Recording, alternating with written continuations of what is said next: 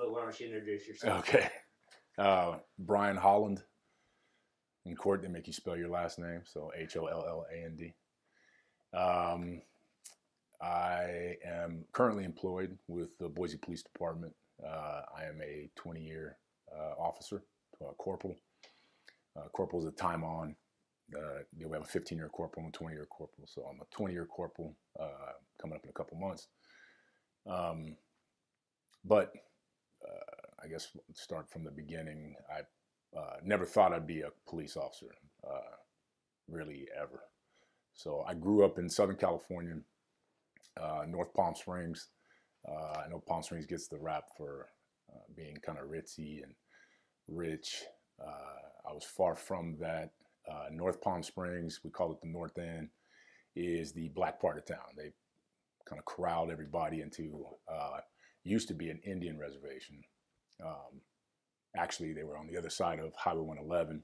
And then there's actually a big, I can't remember the name of it now, but there's a big bill in California now challenging the forced move of hundreds of black people from the reservation to another part of town just across the way, Gateway Hill. That's where I came up, largely black, very crack-infested, violent, gang-infested. My father was a crack addict. Mother put up with him for as long as she could. Black father, very black father. Mother's very white, German. My father's family, our Holland name comes from East Texas, so Holland's Quarters, which is a slave compound in obviously the 1700s. And the Holland name comes from the slave owners. And then at emancipation, the slave owners turned over the Holland's Quarters. I think it's 600 acres to the slaves. So apparently I have some land down there, but my father's too cracked out to know. So I'll have to figure that out another time. But just went and visited and haven't been there in 45 years. But anyway, so that's our family. All migrated to Southern California, Long Beach and Palm Springs. So grew up around that. Moved to another neighborhood later in life, towards junior high, but was still heavily influenced by family members who were incarcerated or gang members, Crip gang members. So they influenced how you dressed, how you spoke, who you hung out with, where you could go, where you couldn't go, things like that. Not that I was a gang member by any means. I was saved by football. But anywhere I went, it was how I dressed, wearing an abundance of blue clothing or something like that, with cousins who were actual Crip gang members. Been shot at, stabbed in a fight. There's a largely Hispanic population there too, so very combative with the black population. The common adage is black and brown don't get down, so they'll be cool to a certain degree, but as soon as you want to date one of their sisters or daughters or something, you're automatic. That's the most racism I've ever experienced, is when you try to date a Hispanic woman, you become a nigger in a heartbeat. I mean, that's what they go off. So that's kind of how I came up. But never thought about ever being a police officer. Actually had a good contact or two with police that were very positive. Saw something in me that I didn't know, that why. But but then we also had a couple negative, impacts from officers that kind of fed into that stereotype. Even black officer. There was a black officer that did not like anybody from Gateway and let you know it pretty hard. So when the movie Boys in the Hood came out and they had that black officer in that that who hated the gang members, from Crenshaw in that area. We all yelled at the screen, that officer. I think Powell was his name. I can't remember. But so kind of a just negative impact. What I did have more positive impact from was probation officers. Probation officers were kind of intertwined in our life. My uncles, my cousins, my dad.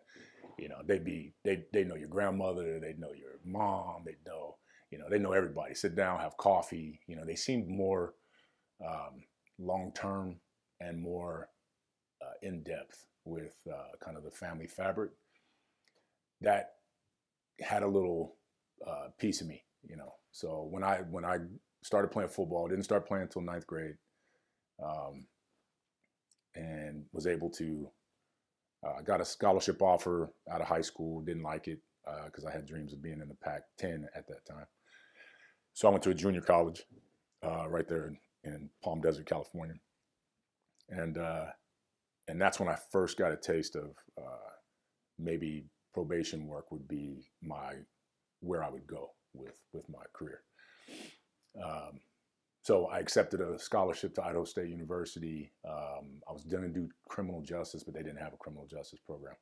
So I did social work with an emphasis on criminal justice, which I kind of liked that I did that. It was kind of, I think it broadened me out more. It wasn't, strictly this law enforcement deal. It was a lot more about social programs and things of that nature. Graduated from Idaho State after playing ball. Had my dreams of NFL like anybody else, but that went kaput. A couple tryouts here and there. And then decided I need to get the absolute hell out of Pocatello. I could not stand that. Why I went there in the first place, I don't know. It was -10 when I first got my scholarship there.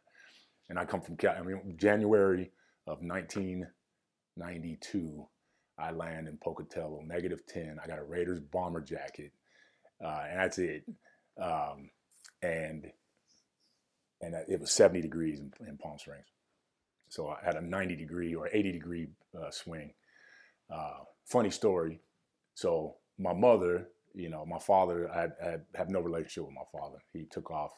The last memory I had of him was he jumped in a crackhead's truck after he put hands on my mother and then drove off. And me crying, going, no, don't. And anyway, then he was off and on from there. So my mother ends up rekindling a old high school relationship. Just so happens this dude is in prison, and he's white. So come to find out, he's in prison for murder. Good dude, but I could never go visit him because there's color rules in prison. So my mom's little black kids couldn't go see her husband. That would cause him some drama. He was actually pretty bigwig in the gang world in prison. They call gangs in prison cars. So he was the leader of the white car in Tracy Penitentiary, way up north. So all that to be said, that when I go to college now in Idaho, my mother gives me my first big jacket that I've ever had. Big old like Carhartt type jacket, furry in the middle, very good jacket. That hard, I can't remember, like canvas on the outside. I go, thank you, this is awesome. Man. So I'm walking the streets of Pocatello, the campus of Idaho State, with a LA Kings hat on and this big jacket. And I have the collar up because I'm cold. My nose hairs are frozen. Never had that happen before in my life. And I go to this big auditorium for some social work class. Can't remember what it was. And everybody's grabbing, either clutching their purse or moving to the side. We had to partner up, couldn't find a partner. And I'm starting to get this feeling like, man, people just don't like me around here. Like it was weird, Is it the LA Kings hat? Is it, I didn't think it was my color. I'm pretty light skinned they don't know what I am pretty much. And I take my jacket off, first time I'd ever seen with the lapel up, and it says Tracy Penitentiary on the back of the lapel. So everybody thinks I'm like this transplant from California prison or something. I don't know. Anyway, I said, thanks a lot, Ma. Thanks for telling me that, this is a Tracy Penitentiary jacket. So anyway, I go to school and do my thing, graduate, and I got to get the hell out of Pocatello. So I need a city. My mother says, "Don't come back to Southern California." I'd lost an ex-girlfriend, got shot in the head in a gang drive-by while she was holding her kid. As a matter of fact, a guy I played ball with in high school, close friend, went to UCLA, got shot in the head, banned in California. It was just bad, and so she's like, "Don't come back here. You know, go somewhere else." So I at that point I put in applications for different jobs, Salt Lake City and Boise. Those are the two closest cities. I wanted a city, and so I got a job. First job offered to me was Canyon County Juvenile Probation, right here in Caldwell. Doug Brown. He started my career. He was the chief probation officer at the time. Very good friend of mine now. Very, very good friend. He took a chance on me, gave me a job, and I started that job in 1996, and did that for 3 years in Canyon County at the height of the gang warfare in that area. So I didn't know at the time that was such a thing in Idaho, but Canyon County had a legit gang problem. I mean, West Side Lomas, East Side Locos, Norteños, you know, all Hispanic gangs for the most part. And they were killing each other left and right, shooting each other. Kids were shooting each other left and right. So I started my gang,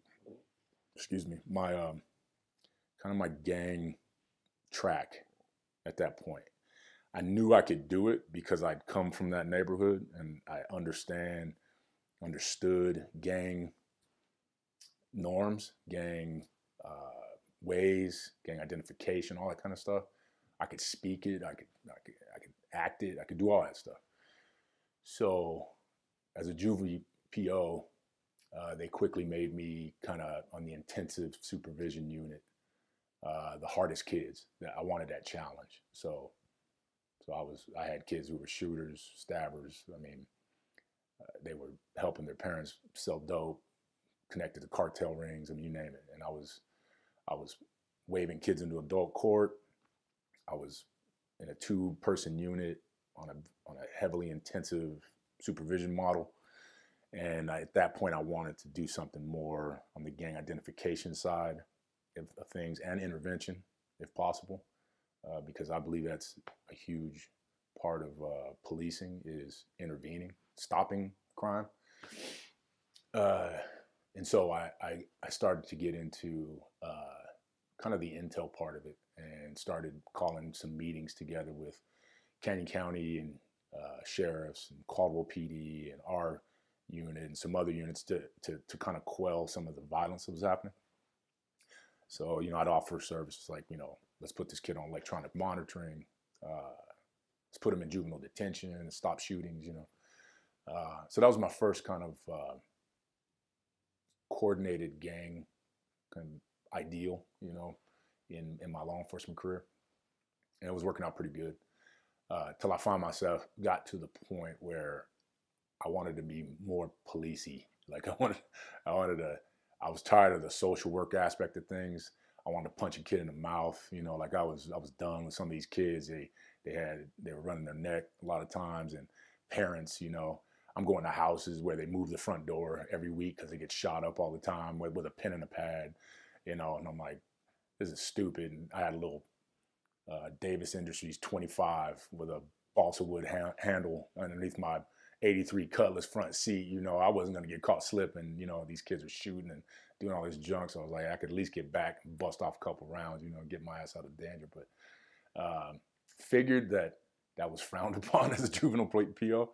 And I saw myself migrating towards a more law enforcement mindset.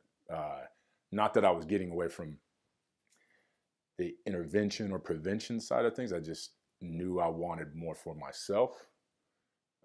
I wanted more action, and juvenile probation couldn't do it for me anymore. So I was very appreciative of Doug Brown, Elda Catalano. Those are the two people that really started my career and kind of encouraged me to go forward, you know, not stay in that realm.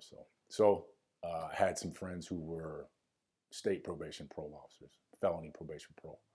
Carried a gun, vest, got a car, and you had every person you dealt with was a felon.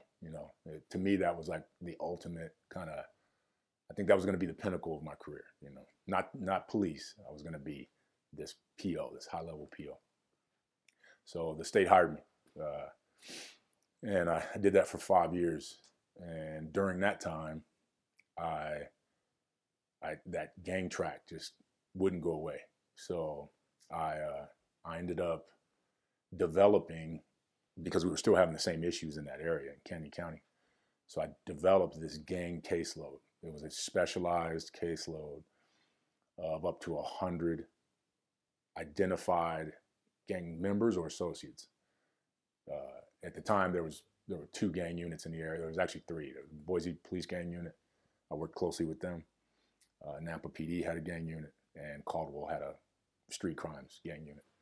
And so I worked with all those units and developed this caseload so that we could monitor gang activity. It was a high-level supervision, so I'm talking about intense, 2 o'clock in the morning, home visits and search and seizure, searches all the time. Rode with gang units to identify and, utilize the probation parole services for that, interviews, you name it. And also intervention. If somebody wanted to get out or away, I tried to develop things through our inner workings at the Department of Corrections. They have like cognitive self-change and all these different things to do, but I wanted it to be focused more on the gang side. So I offered that, but that didn't get used as much as the more of the punitive side of supervision. So I was out there doing it, and then I got on this.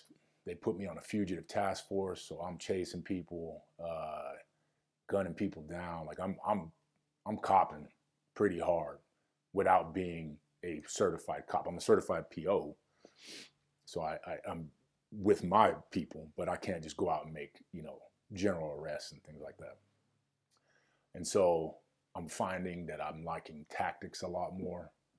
So I'm training with some local SWAT teams, doing clearing movements, things like that. I'm liking it a lot. I'm kicking doors. I'm clearing, houses. I'm arresting bad dudes. I'm getting in big fights. Putting dudes through tables, and I mean, it was fun. It was getting after it, and all above board, of course. But and then I got threatened from a gang member. Had some family come up from California. I got into a fight with him. Put the boots on him pretty good. He got charged with battery on an officer, and obviously violations. Called some family up, and I had an informant. There was an informant that told a gang unit detective Holland was going to get hit. They knew where my kids went to school. They knew where I lived. So at that point, FBI got involved. Later on, I developed a non-liking of the FBI, but nonetheless, they were involved. I had a good relationship with them at the time. Nampa PD SWAT. We had a full extraction plan on my house in case something happened while we're going to court for this guy. So that was my first taste of kind of the gang world folding back on me in regards to my work I was doing in that realm. So shortly after that, I got a good friend of mine who was in the gang unit, Wadarky, Jeff Wadarky, hit me up, says, "Hey, why don't you come to Boise PD?" And honestly, I was like, look, I'm doing a bunch of cop work, but I'm scared of that background and polygraph. Like, I've been involved in stuff in California as a kid, not even being a, actual like gang member. Like, man, there's no way they will take me, they look at me as a bad seed. He goes, just do it. We need good guys like you. I felt honored that people thought I would be a good police officer, even though I never thought of myself as being that. So molded over, mulled it over, and decided I'm gonna take the chance. And so I did it. Went through the process. Went through my polygraph, and it was like, there's no way I'm gonna pass this thing. Like, I told the truth, but that's why I thought they would go, no, we're done with you at this point. I was in a car for 2 drive-by shootings, I stole a car when I was young, did all this stuff. I'm like, you're not gonna take me. I did a burglary on a pizza joint, I mean, I'm like, man, there's no way they're gonna take me. And I remember Roger Bird to this day, God bless that man's heart. He went outside to have a smoke break and said, Brian, we would be thrilled to have you as a police officer. And I almost fainted. I was like, man, there's no way. So got that far, and then got to the psych eval. And I go see Jamie Champion in the psych eval. I have to take the 1,600 question test. They ask you reverse questions and all this weird junk to figure out if you're crazy. And so I take the test. She pulls me in her office and she goes, based on your test, there's no way I can sign off on you. And I go, what are you talking about? This is the last step. Like, I'd been months of this junk, got the conditional offer. I'm like, yeah, ready to go. She goes, based on your test results, your written test results, I would diagnose you with PTSD. And at that time, I didn't even know what PTSD was. I knew it. I thought it had something to do with military. I was like, I was never in the military. How could I have something like that? I don't even know what that is. So she described what it was. And she goes, your childhood was so traumatic. I would be hard pressed to sign off on you to go carry a gun and go do. So I've been carrying a gun for 5 years already. I've been doing work for 5 years already. So she goes, but there's a way to do, to handle this. So I had to do a series of interviews with her. Like, look at this ink blotter and tell me what it is, stuff like that. I'm like, butterfly, And then I remember specifically there was a girl. She looked like a young girl in a park holding an apple like this, and a guy with a hood walking past her. And she goes, what do you see here? I said, she's about to get jacked for the apple. And she goes, no, you can't. I go, what else would I think of that? So she was trying to mold me into this. Not everything's bad. Not everything, get away from your childhood to be this. I was like, hey, you tell me what the hell I need to do to make sure I got this job. So ultimately she said, absolutely, I would get on the stand if you ever had, whatever, a questionable shoot, that you're a competent person. I said, no, thank God. Anyway, so I get on that after all that storied stuff, and training was cool. I felt like I did good. I think my time with probation, parole, and with juvenile probation really set me up for that radio talk, orientation, report writing, things of that nature. And it allowed me to just be me, So I'm not a big ticket writer. I hate DUIs, wasn't great at those. But I actually made it through training, and they asked me what I thought I needed or if I was ready to go. And I actually prescribed myself to DUIs because I felt that I shaded myself from that. So with the DUI team for a while, did a couple of those. My last training officer, Officer Maki, one of my great friends now, we basically rode as a 2-man car at the end. It was cool. I mean, we went on hot calls, and he's a hard charge like me, ex-boxer, and so we went out there and just made it happen. But he also pulled me out of my cover. I had issues being a black officer. I had issues being an officer who was black. I knew people in the community. I knew people that weren't so savory, and good people, black people that knew me. And I knew as soon as I would have this job, I would lose some of those relationships. I would lose even my familial relationships. Like, I go home, I go back to California, and I get the courtesy 15 minutes. They know I'm a cop. And for some reason, they think I'm going to descend upon them and arrest them for the crack they're slanging. I can't do anything to you. I don't give 2 shits, But uncles, cousins, all that, hey, great to see you. Oh, look at the time. You don't even have a watch on, boom, they leave, It's cool. I was okay with that. It was the people that I had relationships here in the Valley that was a little harder. And over time, it made itself evident even in my extremely close relationships, like my daughter. So, and I'll get into that later, I guess. But Maki saw that, and he pulled me out of that cover and made me deal with people away from color and about the law. What's the law? Not the law as it applies to the hood, not the law as it applies to black people or Mexican people. What's the law? Did they not use their blinker? Write them a ticket. So one day he made me, I wasn't a ticket writer. I was an action hound. Like, let's go to this hot call, you know, let's go to this assist, let's do these things. Pull guns, fights, stuff like that. He told me one day, we got in the car, the last couple of days, he goes, you're gonna write every violation you see. That was the most, that killed me. I hated giving those tickets to those people. Like, seriously, hated it.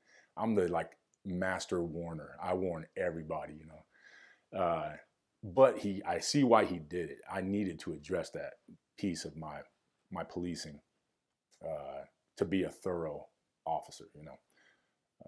So I appreciate him for that. Getting out of training, and at that time, the Hollywood team, the bar team, so it was a directed patrol specifically for the downtown core of the bars in downtown Boise. They were well known, Hollywood team. Everybody looks like a Adonis, you know, strong, tactical, just a rough, tough group of people that I had the pleasure of knowing and working with as a PO. They knew me. They kind of grew me to come to the department. So I was very pleased to know that team. You were appointed to that team at that time. Captain would come down and say, hey, I'm putting you on the bar team, because there was a certain type you needed down there, right? Not that I was some tough, you know, rough and tumble guy, but I felt like I could get down, and that would be the place to be. I would like that. And so he caught me just before we were getting assigned where we were going. And Captain Miller caught me on the stairs at Barrister, when we were actually at Barrister at the time, and said, Holland, you ready to go to the bar team, to the Hollywood team? And I just remember glowing, like, if I could have said, I'd be like, fuck yeah, I am, you know, like, but yes, sir, you know, I'm absolutely. And he goes, all right, I heard great things. Let's get down there and do it. And that was my calling, going down there. I worked it for almost 5 years. And I did it well. I felt like I had a good, number one, I had great people. I worked with one of my best friends, Kevin Holtree, who taught me the ropes, Coy Bruner, some legit dudes, like how we wore our uniforms, my white shirt poking out, you know, LAPD kind of style, you know, it transcended upon people. Like, dudes didn't come down there flying colors, and became an AFC down there, an acting field commander. So I kind of ran the team for some time because of my time on it. Developed some good relationships down there, actually developed some quality informants that aided me in my next chapter when it came to working gangs and stuff. Documented or FI'd a grip of gang members. I mean, that was my thing, because I knew I had a track. When I came to that department, there was two things I was going to do. I was going to go to the gang unit. Well, first, I was going to be on the SWAT team. I wanted to be a SWAT team member, period, hands down. And I was going to be in the gang unit. Those are the two things I knew. Didn't want to work narcs. Didn't want to do, I liked working narcotic cases, but I did not want to be a narco. I wanted to be gang unit. And I wanted to straight up learn tactics. I wanted to be a tactical whiz. So I tried to keep myself on every hot call I could, work tactics. And I got the opportunity to test for the SWAT team. Got it my first time out, and I was on cloud nine. That was going to be that was going to be the rest of my career. I was going to be on that team. I loved it. And I was there almost 15 years. Body gave out on me. So, and then after that, I wanted to put my appropriate time in. I wanted 5 years in patrol. I wanted to do that. And then I had that 5 years with P&P. So I felt like I had a pretty rounded street time to go to detectives. Gang unit at the time was a detective position. And so I tested for gang unit and got it, hands down. Like I had numerous FI on gang members. I had the lingo down. I had the mission down. I had it all. I had everything it took. I thought, and I'm kind of toot my own horn, but I felt I was the prototypical gang cop. You know, had the background, had the kind of the flair for it, and the know-how, and so it made me. It was perfect. And so yeah, got in as a gang unit, and my career was, in my mind, my career was like enviable. Gang unit, detective. I'm wearing Raiders hats and Dickies and Chuck Taylors, you know, pro club long tees. I'm able to dress like I would dress. And then we'd go out in uniform, and I'd look sharp in my uniform, gang unit, you know, gang unit pin or whatever. I'm out enforcing. I'm making contacts with people. I'm developing snitches and making cases. Made the first ever buy program through the gang unit for narcotics. First ever illegal weapons program through the gang unit. I was proud of that. I was proud that we could hold it on. We were housed out there with Bandit, the narcotics. And so I was holding my own with them. And I always got asked. I remember DEA, when I went through DEA Basic. Can't remember the big dude's name. Big bald guy, worked for DEA. When I went through Basic, we had to do like a mock. They were showing you how you whip up crack. And I was kind of telling them how I knew how to do it from the neighborhood. And they were kind of tripping on that. And then we had to do these scenarios. And I remember working the scenario, and the DEA guy pulls me aside and he goes, "Holland, what in the fuck are you doing gang work for? Why aren't you in the narcotic unit?" I was like, I can do it all in the gang unit, you know, and I can still do gang stuff, but I can do dope stuff as well. So it was like everything. I could work theft cases with the gang unit. I could work homicide. I could work all kinds of stuff. But narcotics was my main thing, and I did these buy programs. Till I got to the pinnacle of my gang unit career. We were chopping down big gangs, and I started working with being a DEA and my great friend Jenna McGuire at ATF, and that was everything. We had it going on, man. We had the whole angle. We were kidding it. Jenna would call me at 2 o'clock in the morning. We'd go slap a tracker on a car. Or, you know, we'd be interviewing all three of us, you know, gang leaders, you know, and they're talking about where they hid their guns and, you know, and going to get, I mean, we were making cases and pissing people off. I loved it. It was a hard life when you piss off every 3-letter agency in the area, but nonetheless, we killed it.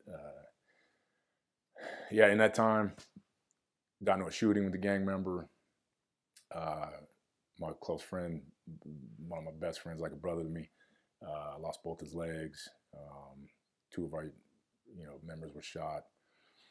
So that was a big moment in my SWAT career and gang unit career. My things started to demise at probably around, I would say, year 12 in the unit, maybe even 11, where the city started to show, or not just the city, but it boggles my mind the level of haterism in police work. It just blows my mind how you could be doing such a good job and people get jealous of it, or they sabotage it in some way. And that's what, toward the end of my gang career, it just became all sabotage, from a very strained relationship with FBI, strained relationship with DEA. ATF still had a good relationship, but they internally imploded. And everybody just hated everybody. Like, it just amazing. And so you couldn't do good gang work, to the point where I found that I was done. I was done. I would never be done working gangs, or I'll never be done running good tactics, but I was done playing the game. And so recently, year ago, I said quits to the gang unit. They never filled our spots. Me and my good friend, Danny Carter, another great officer, great gang cop, former narc. We had a good thing going, but they dwindled us down to 2. They put us in a little corner of an obsolete unit. We became obsolete. And so we both said, forget it, we're done. So back on patrol now, loving it. I'm 22 months out before I retire, teaching these youngsters. That's the cool thing. Everybody, policing's changed so much with these cameras on our chest and everything's 18 logins. DUIs went from blowing in a tube to these little, $10,000 machines. Like cars have changed. Uniforms, my God, I'm sickened by the uniform situation. These outer vests, and everybody's got a beard. I've always told my daughter, don't ever stop for a cop with a beard. If a cop is jumping out of their car and they got a baseball hat on, a beard, drive to the next Maverick, call 911. It is not cop-like to me. Doesn't look right. So I wear the old school LAPD blue uniform, hard badge, hard name tag, white shirt, high up on my neck. I want that shit. There's a prominent look about that. Yeah, it's changed. I try to. What's been cool is trying to. I have these young guys on my team because I went back to the bar team, which was cool. Trying, but cool. And these young guys just kind of hang off every word you say. Like how things used to be done, how things should be done. I've taught them to walk to fights. Don't run to a fight. We have a service to people. I always say, man, if a couple goes downtown and some guy grabs the guy's wife's ass or something like that, that dude's going to be mad. That dude's going to want to fight because his wife got assaulted. I want to know that information, right? So if I'm running up to a fight and I'm just taking anybody and everybody who's fighting without getting that information, that's a disservice, right? I know in my world, you should always be prepared to go to jail, right? If you're going to make, we call them penitentiary chances, right? If I'm going to do something, I'm not going to expect some cop to figure it out for me. But I try to do that. So I hold these guys back. These guys are hard chargers. They want to run every fight.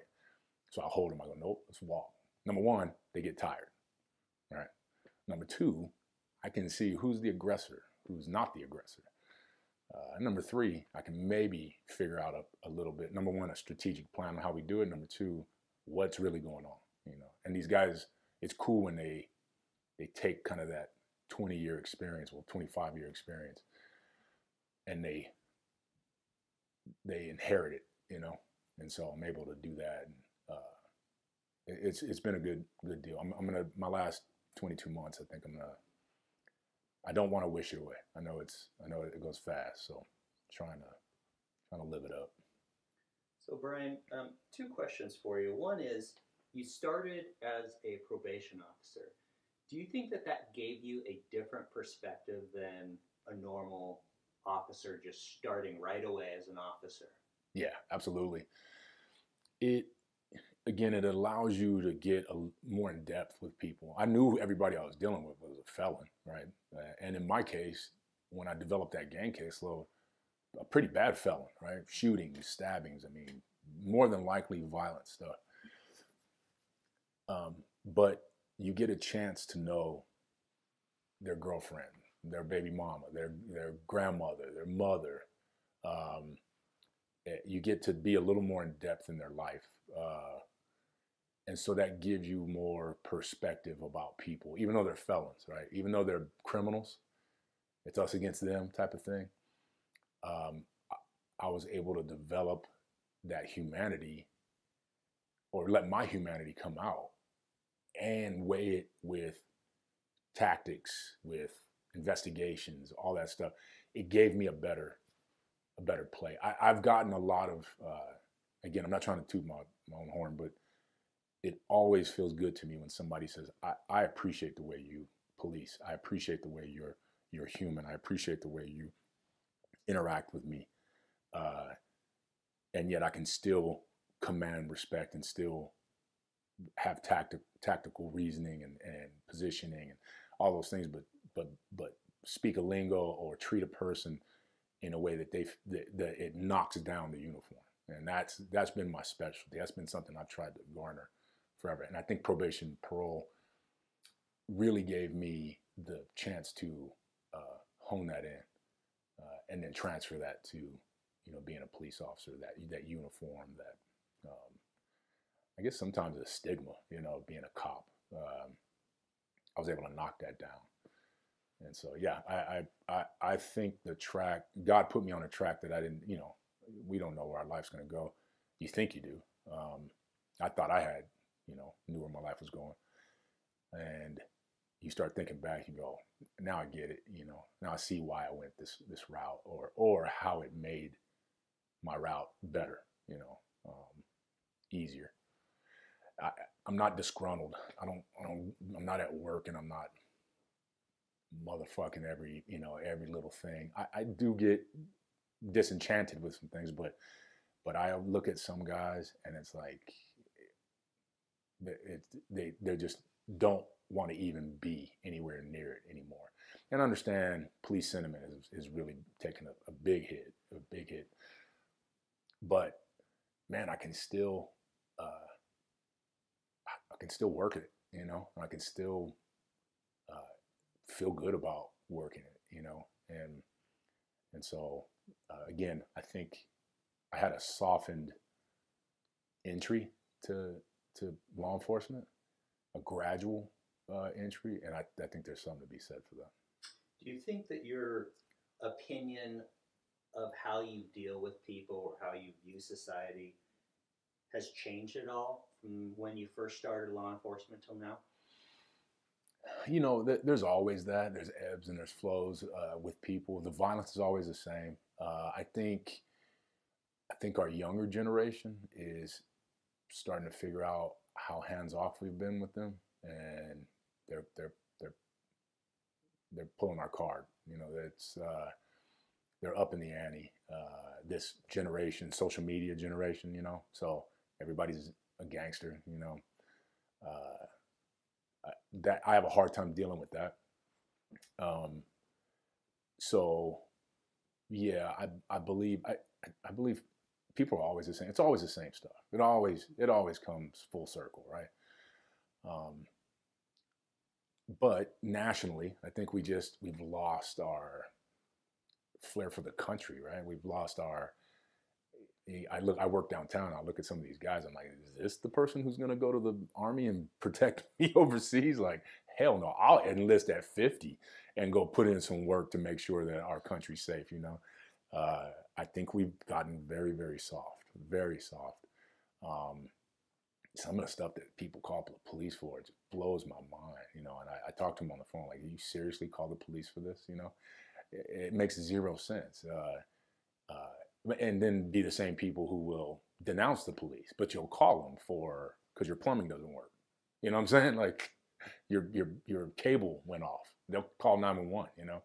I mean, that's the generation we live in. I come from an era where you didn't call the police. Not that I don't know if it was a dislike thing. It was just a figure it out, type of thing, and call them for what you need them for, And a lot of agencies have really kind of jump-started that. Like, look, we're not coming to these type of calls anymore. You look at, we got a guy that just came from New York. Every car, two-man car, every call is a high priority call that they go to. That's it. These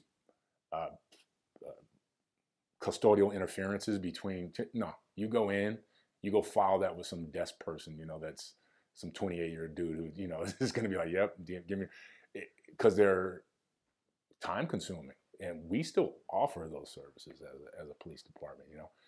It's hard to keep that level of service up, especially when you're 35, 50 officers, down.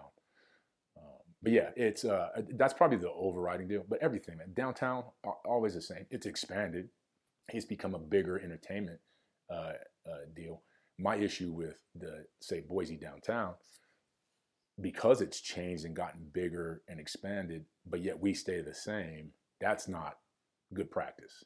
That's in my mind, you're part of the problem. You're not expanding with that. And you just get lucky because Boise doesn't have, it's not Southside Chicago with shootings every day, you know. So, but you need to be smart enough to say, we don't want that. So therefore, we're going to do this. There's a lot of bad examples out there, and nobody tends to look at that, especially on the administrative side. I don't get it.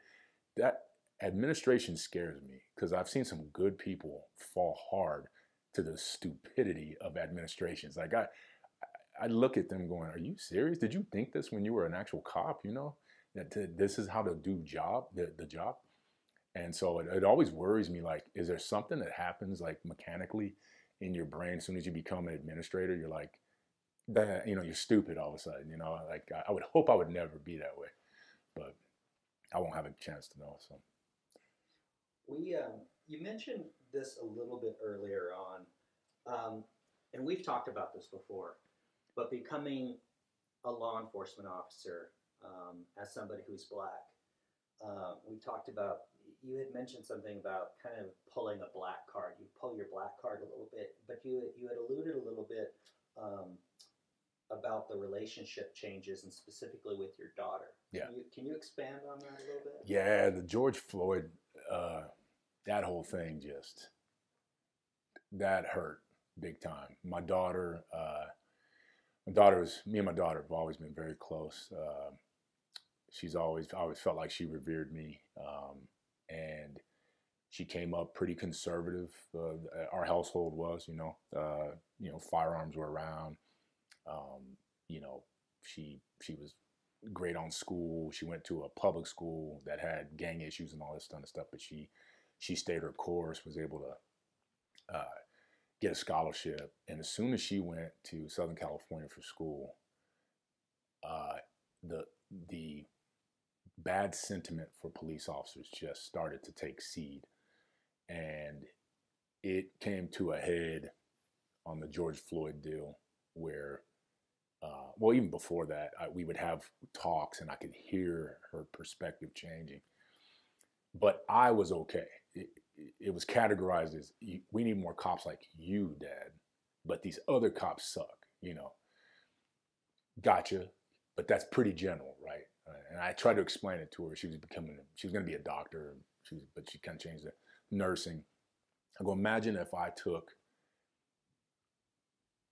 the nurses that have stole medication, killed people, either wantingly or by accident, misdiagnosed, mistreated, anything like that. And I said, man, nurses suck just because of them. That's not fair. And so we'd have to have these talks about it. And then the George Floyd deal came up, and my daughter straight out wouldn't talk to me, just stopped talking to me because of my profession. Even though I denounced that, you know, that's not policing. That's a guy who's not using tactics and how things need to be as you deal with any suspect, child molester, murderer, theft, you know, a thief. There's tactics you use and the way things are written up to treat people the right way, even in arrests. And I told her that, and she decided to not talk to me for some time. Her sentiment for police began to become worse. Certain posts she would make. She actually turned down a scholarship from the Fraternal Order of Police for her nursing degree. She was able to get a scholarship, turned it down. Didn't tell me either, so that was kind of a surprise when I found out. To the point where she kind of excommunicated herself from me, took her finances. I taught her well, you know, taught her how to take care of herself. And so if she wasn't going to take money because of my profession, then I couldn't see fit to pay her cell phone bill or her car insurance or, you know, be on my insurance anymore, because those are all police provided, you know. And so she understood that. And the one thing I respected about my daughter is in her conviction that she was raised right, that she knew the consequences for actions, and she prepared herself for them, which I got to give her credit for that. And it's just been the last couple of years that we have totally mended that relationship. We don't talk about police stuff. I think she still feels a certain way about police, but she respects me and my career, and we love each other, and that's above all. But there was a year or so where there was nothing. There was bad sentiment from my baby girl. You know, holding my little girl in my hands. This girl wouldn't talk to her daddy. You know, wouldn't show any love to him. Wouldn't anything. Nothing. You know, and so that was a hard time. And I'm not the only one. I know of. I mean, Kevin Holsby, my best friend. His daughter still doesn't talk to him. Still feels, and this man was shot in the line of duty, lost both his legs, is paralyzed, and she hates him for being a cop. You can't wrap your head around that stuff, you know. So yeah, that was difficult. And then as a black cop, and obviously I'm very light skinned. I've always been light skinned. I get confused of being a Polynesian, Samoan, Tongan. I've gotten confused with being, you know, Hispanic sometimes. I mean, different stuff. But nonetheless, people that know that I'm a black officer, and it's difficult when I talk to a group of black men from a church about the George Floyd deal,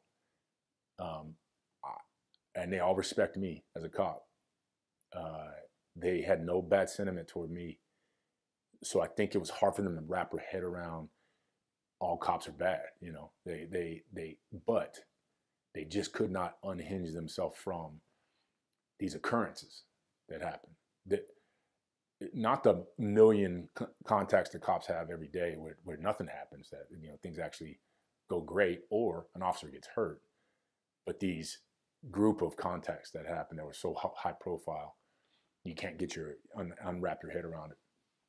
And so the only thing I could tell them, because they wanted perspective from me, they wanted perspective. And so I was in uniform. I told them, here's the deal. The only way that you can get past an officer, issues with officers, because we can't hire robots. We're all human beings, right? We go through months and months of testing to make sure that you're not going to be the next Rampart scandal or the next Scorpion team, you know, beat down. We go through all this stuff to make sure that you are going to be a good and just a great officer. The only way you can combat that is become an officer yourself. And I got laughed at. I said, I hear you. I used to do the exact same thing. But who better to police your community than you? Who better to deal with Dave over here who's selling dope on your block than somebody that is a group of his peers that say, don't do that no more, that can enforce laws, that who else will do it? Otherwise, there's a good old white boy out there that's ready to get paid to do it in your neighborhood. And you deal with whatever that is. You know what I'm saying? Whether they don't understand you, or you can't see eye to eye, or God forbid, they live behind that badge and they take it out on you. I mean, that's on you. The only way to combat that is police your own community. And that kind of stopped them in their tracks a little bit. But, you know, and again, I said, I get it. I never thought I'd be in this position, ever. And here I am, you know. So it's always difficult. You still hear, especially downtown, you know, you're not black anymore, you're blue, you know, and now even more after this recent deal in was it Nashville or whatever, where those black officers did that. People, they can't understand it. And so they just want to go hard on police. And so I had to tell everybody, I go, there's two things you just got to understand about that situation. 5 black officers putting the whoop down on another a dude, a criminal, or somebody they believe was a criminal. Number one, there's no supervisor. That comes down to supervision, period. If there's somebody to say, no, we ain't doing that, it doesn't get done. Okay, so that's number one. Number two is you got to understand that gang members, and that's what we'll categorize them as, gang members hate police. That's their number one enemy. Even if they have a natural rival, the common denominator of hatred between two rival gangs is the police. But anytime a gang member can be police and a gang member, that's the cat's me out, man. That's top dog shit right there.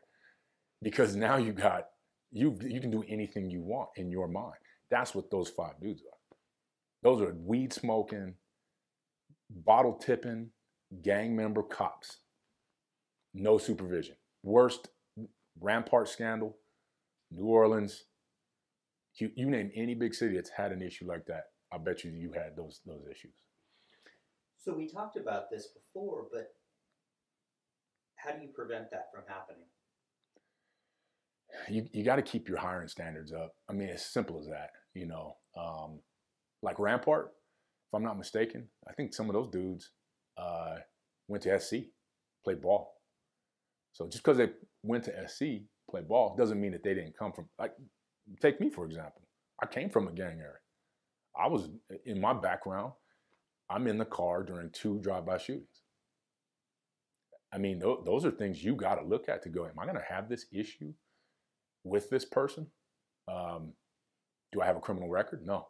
You know, how long ago was that? You gotta take these things in perspective, because ultimately you want to hire people with knowledge, but not too much knowledge, right? You want to hire somebody that understands criminals, but not a criminal. And that's a fine line you got to walk. That's an individual basis. When you blanket and go, we'll take GEDs and we'll do the softest background to get numbers, you lose. And you'll get these situations because ultimately they're already scheming and criminalizing police.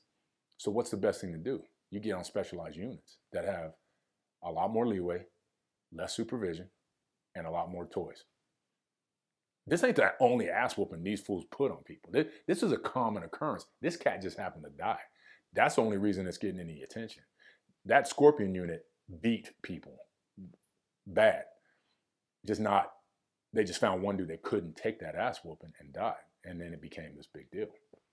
So hiring standards are big. And I always use myself as an example because honestly, if I look back on hiring me, I don't think I'd be hired today. There's no way. I really believe that they would go, nope, sorry, your background. And then even if I did make it and I got a psychologist who says you have PTSD for the way you grew up, I think our department would go, nope, not even taking a chance on that.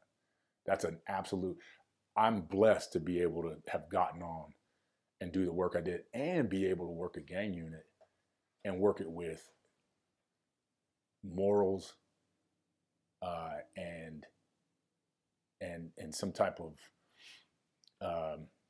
clarity to know that I always held, and you worked with me, I held my line when it came, what's the gang angle on this? How do we do the gang, how do I implement the gang mission? If not, it's gone for me.